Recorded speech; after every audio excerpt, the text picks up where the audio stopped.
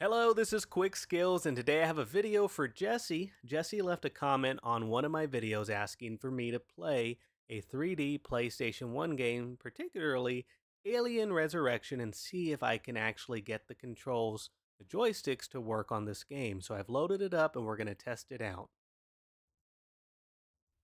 So here we have Alien Resurrection loaded up, and I can move using the D-pad, which is not the issue here, but the moment I try to use the analog sticks, nothing happens on my controller. Now, if I play another game, particularly any other system that uses analog sticks, the issue is not with the controller, and that is because you have to enable the DualShock feature within this console. So I'm going to show you how to do that. So what you're going to want to do is use your hotkey command, and you're also going to push the button X. This is the top left button on my controller.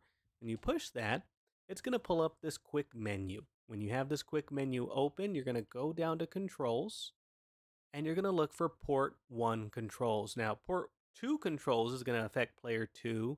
Port 3 will affect player 3, 4, and 5, etc. But since this is a one-player game, we're only going to need to do this one time on port 1 controls.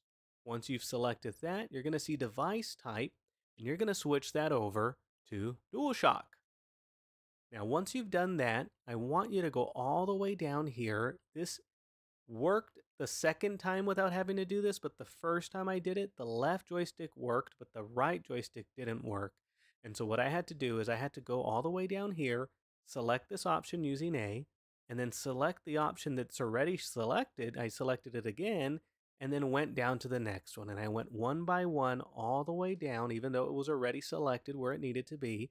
Went all the way down, and that allowed both joysticks to work properly. I don't know what exactly that did, but if we look here, and you can take my word on it, I'm controlling this character by using the left joystick to move forward and the right joystick to look around. So hopefully, Jesse, that answers your question. This should work on every PS1 game. You're going to want to enable DualShock mode, just like you saw.